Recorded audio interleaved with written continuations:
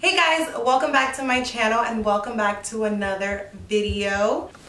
So in this video, I'm going to be answering some of your guys' questions. I put on the little Instagram question poll type of thing on Instagram, and you guys asked me a bunch of questions, and I was sick for like the last week and a half, so I didn't get to film any Mask Mondays. I didn't get to film any videos because your girl was dying in her bed. So now I'm back to normal, thank God. And I need to do something with this hair, by the way. It's looking real crazy, real rough. I need to wash it, and I have a new mask coming out this Mask Monday. It sounds like I'm making the mask, but no. I have this new hair mask that I'm going to review on Monday, and I'm excited for you guys to check it out. So anyways, jumping into the video, jumping right into the questions, I'm going to go ahead and pick out some of the questions that you guys asked me. You guys asked some real juicy questions. Now all of them involved hair. A lot of them involved about my engagement and like, are we wedding planning? So I'm gonna answer some of those questions. Let me pull up some. Okay, so it was a lot of questions, so I'm gonna go ahead and answer some. And yeah, the first question is, do you work out? And the answer to that is no, I don't work out. Like, I work out, but I'm not a regular. Like, I'm not regularly in the gym as I should be. I wish I was very motivated to go to the gym, but unfortunately I'm not. So I work out like once a week or like whenever I decide to go to the gym, but I really want to get into like a workout routine and just find the motivation to actually get my butt to the gym. That would be very nice, but usually I don't work out, unfortunately, but I want to. The next question is, what are the worst curly hair mistakes? And for me, I truly believe the worst curly hair mistakes is not using shampoo. A lot of curly girls or people tend to completely stay away from shampoo, and I was that girl, and I noticed that now that I'm incorporating shampoo more frequently into my routine, my curls get a complete reset, and there's not as much buildup, which means I have a healthier scalp. When I first started transitioning, I was just co-washing my hair because I was told that shampoo was bad, and like all the reviews, like it's super bad, it dries out your hair really, really bad. And that is true to an extent, but you need to shampoo your hair because you need to get rid of all of the buildup. And I feel like just co-washing your hair alone for months at a time is really not going to strip away all that extra buildup and like that extra product residue and all that stuff. So my worst curly hair mistake was probably not shampooing for an extended period of time. I was very loyal to co-washing. I'm still very loyal to co-washing, but I definitely shampoo at least 2 to 3 times a month. In the winter time, I shampoo a little bit less just because my hair is automatically drier and I want to keep it hydrated, and that's the reason why you shouldn't shampoo regularly. But also, if you decide to shampoo your hair, and when you decide to shampoo your hair, make sure you are using a sulfate-free shampoo, because if you're using shampoos that have sulfates in it, then it's definitely going to dry out your hair. But your girl was just not shampooing at all. I would shampoo like once every 2 months. So that's a mistake I would not make anymore. The next question is, what do you look for in your products? And that's a great question because I'm always trying out something new, and I'm always sent different stuff, but the product does not contain parabens and sulfates and like no harsh alcohols or like anything like that, then I would try it. Silicones, I don't have an issue with silicones. My hair actually really likes silicones, and I like silicones in my hair. I like the slippery feel. Again, I shampoo my hair pretty consistent now in comparison to before, so I don't have any problem getting rid of any silicones. And I also do ACV rinse, which really reset my hair like totally. Anything else I'm okay with. Again, strong alcohols and anything like that, I try to avoid it, but for the most part, as long as it doesn't contain sulfates and parabens, I'm good. Next question is, do you prefer length over health? At a certain point, now that I'm curly, I definitely now that I'm curly, now that I went natural, or now that I'm natural, I definitely prefer health over length. I feel like you can have both. You can have long hair and healthy hair. Back in the day when my hair was straight, I was obsessed with length, and I did not want to get haircuts. I did not want to cut my hair because I did not want to get rid of the length, and I wanted to hold on to just having the long jet black straight hair. And I was always holding on to the length. I don't really care about length. I mean, I do care about length. Obviously, like now I'm trying to grow out my hair, which low-key, guys, I'm really not feeling my long hair. I look back at other pictures of how my hair looked when it was shorter, and I honestly prefer it shorter. But I kind of want to let it grow long just to see and like to say I did it. But I don't know. But now I definitely prefer health over length. What is your favorite deep conditioner? And I've answered this a couple times, or like I've hinted it out in my videos. My top two at the moment, which haven't really changed for a while, has been the Weedad Triple Treat Deep Conditioner from Weedad. It's the purple line, and it's the one catered for kinky curls, so purple packaging, and the Diva Curl Heaven and Hair. Those two are my favorite at the moment. I've been loving them for a while. I've tried other deep conditioners, but I feel like when my curls need that extra hydration and I really need my curls to pop, those two are one of my go-to deep conditioners. So the next question is, this is a really good one. This is a hard one because I'm always cocktailing different things and I'm always trying different things. This one says, if you choose to stay with a curly hair routine for the rest of your life, how would your routine be like? So my routine would be like the one that I literally just posted for the maximum moisture, which is like my fall/winter routine. I feel like my hair will not get tired of that routine. The only thing is, I mean, your hair does get tired of things, so I will like swap things out. Like maybe I'll not use the gel, and if you have not seen the video, the products that I used was the new Mielle Organic Shampoo and Conditioner Duo, and the Botanical Slip and Slide Detangler. What is it called? Slip and Slide Detangler, which I use as a leave-in conditioner. Then the cream was the I Can't Believe It's Not Butter, or Butter with an A. And then the last one is the Uncle Funky's Daughter Curly Magic Gel. That gel is amazing. So that's the little combo I did. I love that combo. I have amazing results. So if I were to stick with a routine, I'll probably stick to that one, but I would swap out the shampoo and conditioner, and I'll throw in a co-wash. And my favorite co-wash at the moment is the one also mentioned in that video. It's the Curl Talk from Not Your Mother's, the 3-in-1. That little combo is amazing. So I would stick to that routine until I get tired, I guess. Next question. A product you cannot live without. So this is a great question. Like, I've never thought about this question, but honestly, guys, I think you're gonna be surprised with the answer. But a product I cannot live without, if she's speaking like, if this person refers to like one actual product, is Eco Styler Gel. And the reason why I cannot live without Eco Styler Gel is because Eco Styler Gel, specifically the argan oil one, literally lays my edges like no other gel, no other edge control, and my edges will not move. And I feel like you can have the crappiest hairstyle, and if your edges are laid, to me, in my opinion, like, you may not have to agree with this, but if your edges are laid, I feel like you look a little bit more put together and you're a little bit more on point. I mean, that's just my opinion, just because I love laying edges, and I feel like it just polishes an overall look. Even if you do a messy bun, if you do 2 braids, if you do no products and your hair is just natural, but your edges are tame with some Eco Styler Gel, girl, I feel like it just completes the look. So yeah, so one product I cannot live without, Eco Styler Gel, because I can always have my edges on point, and I can cocktail that with whatever product I'm using for the day. So the next question is, do your sisters have the same hair as you?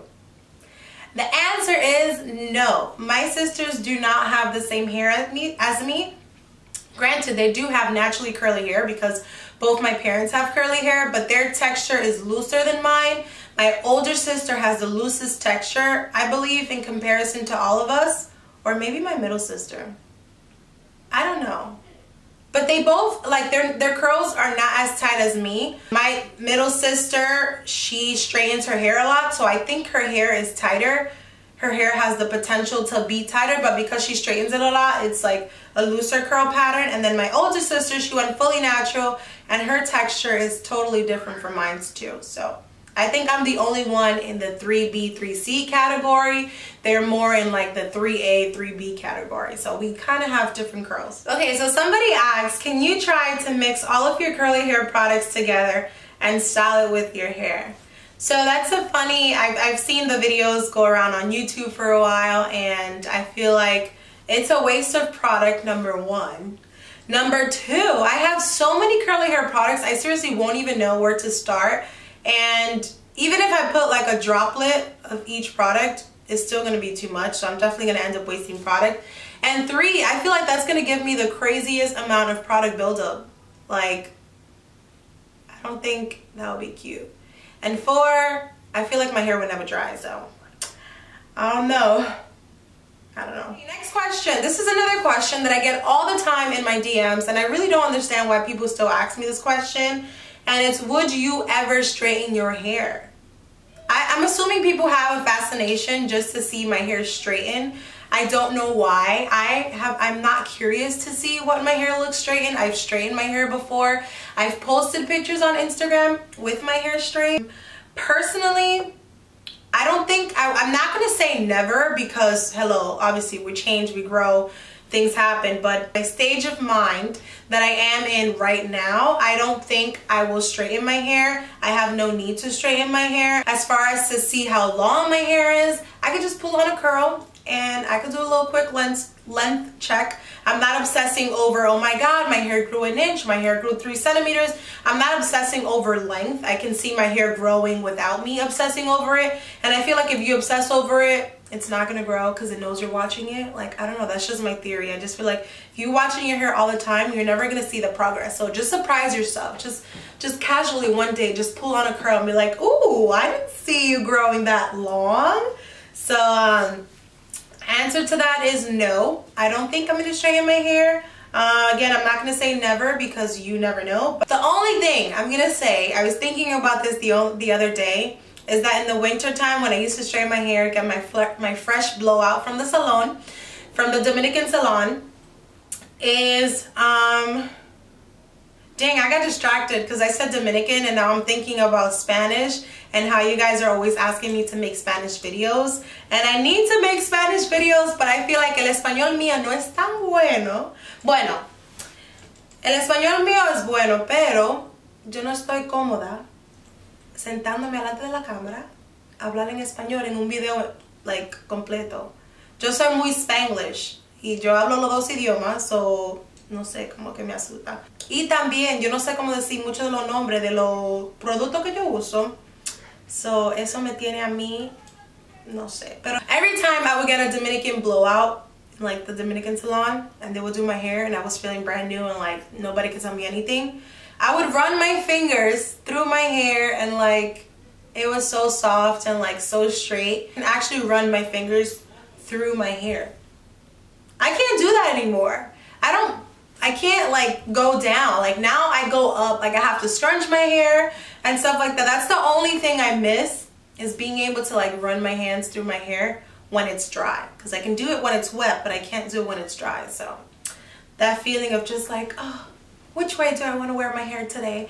Do I want to part it down the middle? Do I want to part it down the side? Or let me just run my fingers through to see where my hair falls. Like, I can't do that anymore. Now you gotta actually part your hair and like train it to stay on one side. Otherwise it would be like, ooh, everywhere.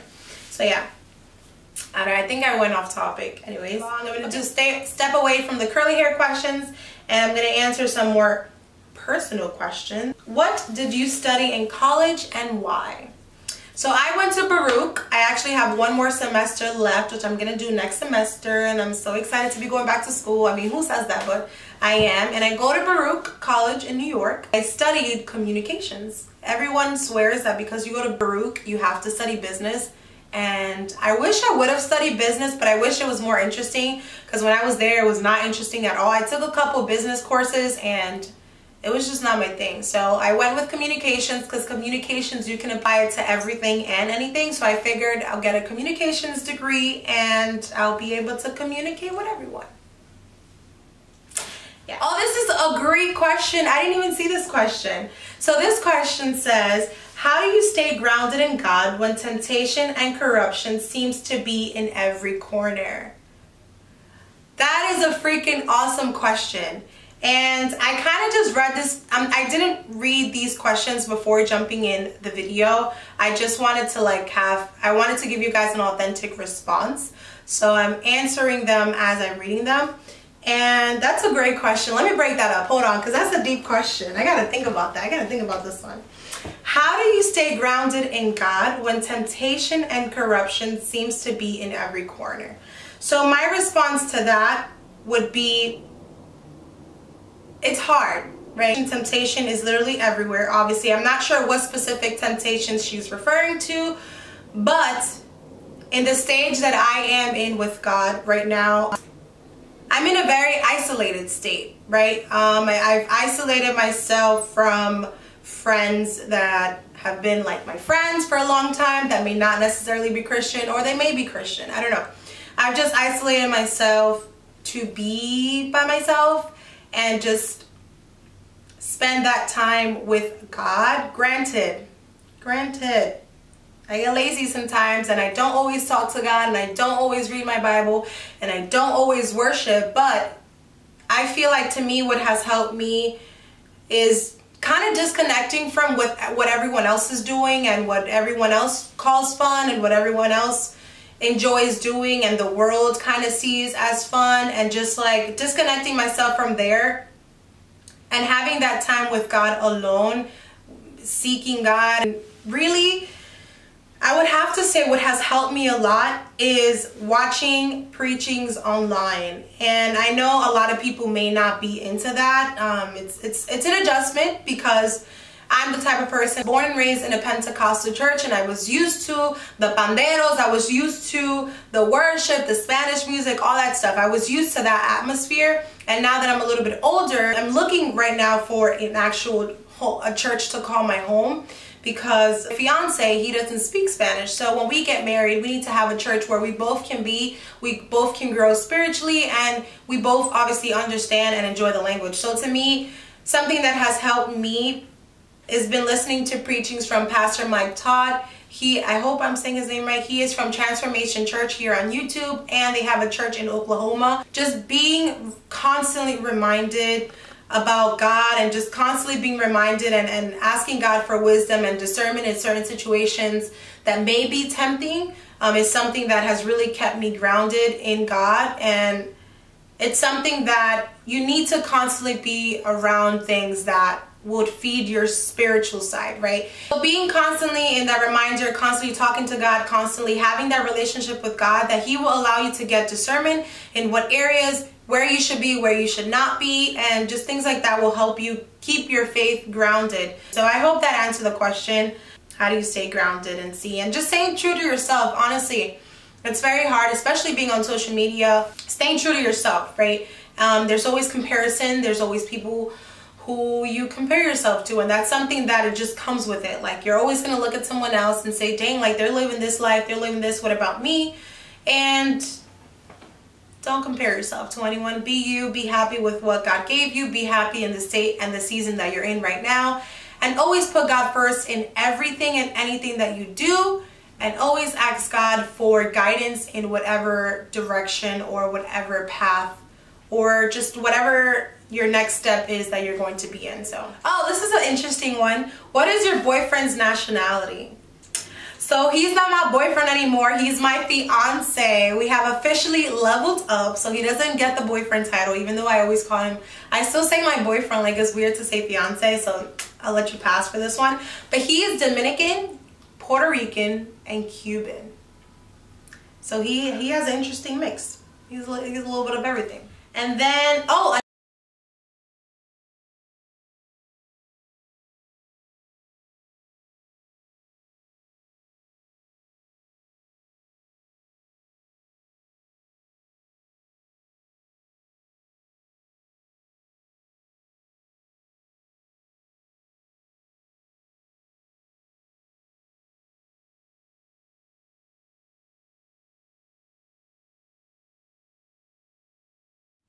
oh, this,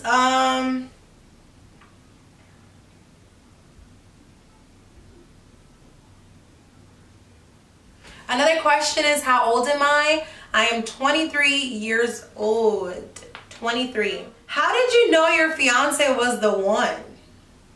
Ooh, that's a good question. I still ask myself that. Now I'm just kidding.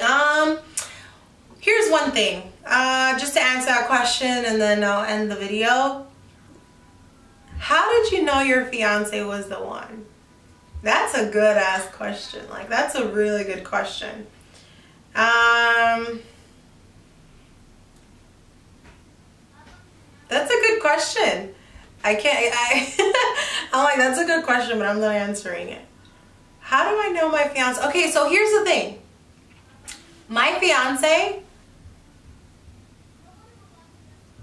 okay, rewind to before I got with my fiance. I've always prayed to God before, right? When I was like 15, 16. I've always said, God, I don't want a boyfriend. I want a husband, right? I don't want anyone. I don't want to be testing the waters. I don't want to see if he's the one that's going to stick. I don't want to be with different guys to like see, you know, like things like that. I don't know. That wasn't my thing. And my parents have always installed that into us. Like, you know, like the person that you're going to be with, you want him to be your husband. I prayed about it when I was like 15 years old. I made this list. This video is like getting so like different. This is so weird. But anyways, I made a list. I wrote out a list and I prayed to God and I wrote down everything that I wanted my husband to have, right? Not my boyfriend, my husband. I was single at the time. Obviously, I was 15. I wasn't even thinking about boys. I wasn't thinking about boys. I was 15. Like, what? Obviously nowadays it's like 15, you're like married and you have like 10 boyfriends. Like, it's different nowadays. But my time, 6, 7 years ago, I was not thinking about a boyfriend. But I was thinking about a husband, right? I was thinking about who I wanted to spend the rest of my life with and what I wanted him to look like. And I prayed about it and I always told God, I was like, God, this is who I want and this is what I want him to have.